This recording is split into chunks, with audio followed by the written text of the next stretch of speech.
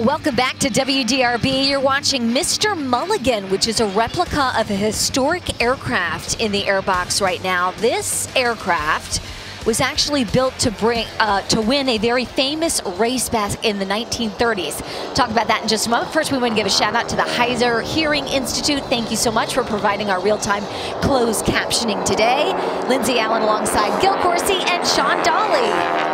And we're gonna let the roar go overhead right now as we come to you, back to you from southern Indiana. Yes, thank you to Upland Brewing for giving us this wonderful, perfect perch here on the patio for Thunder over Louisville. Yeah, Mr. Mulligan, really interesting story, Sean, because if you go back to the 1930s, racers were like the epitome of technology at the time. That's that right. These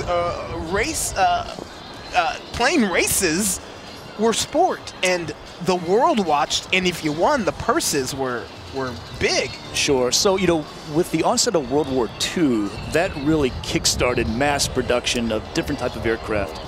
But in the 20s and 30s, only a couple decades removed from the first flight at Kitty Hawk, North Carolina, this was a pioneering age of aviation. So in 1935, when the original aircraft you were looking at was built, you're talking about a time in America when slow-moving cars, if you even call them that, were sharing the road with horse-drawn buggies. And to think that there were people that had a pioneering spirit to strap themselves into a plane and go across the country is what set in motion the decades of American air superiority. It took people to take the risk and do these things. And we see a plane like that today. It reminds you, we didn't go straight to F-18s.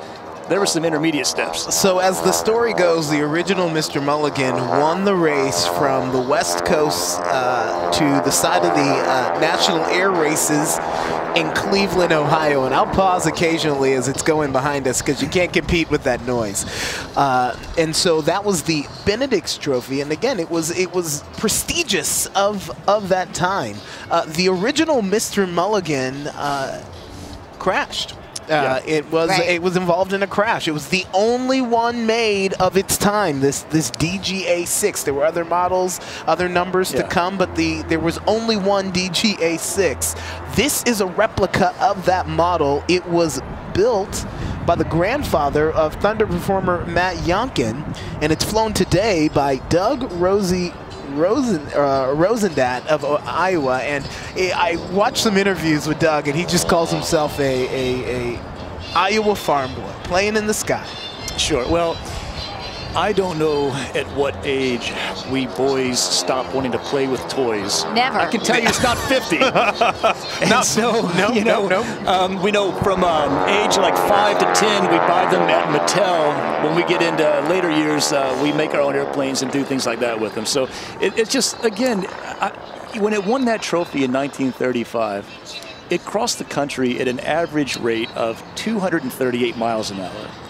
That's essentially time traveling. You think about nearly 100 years ago to go that far or that fast, that just ushered in that long history we ended up having, with more and more advances in aviation.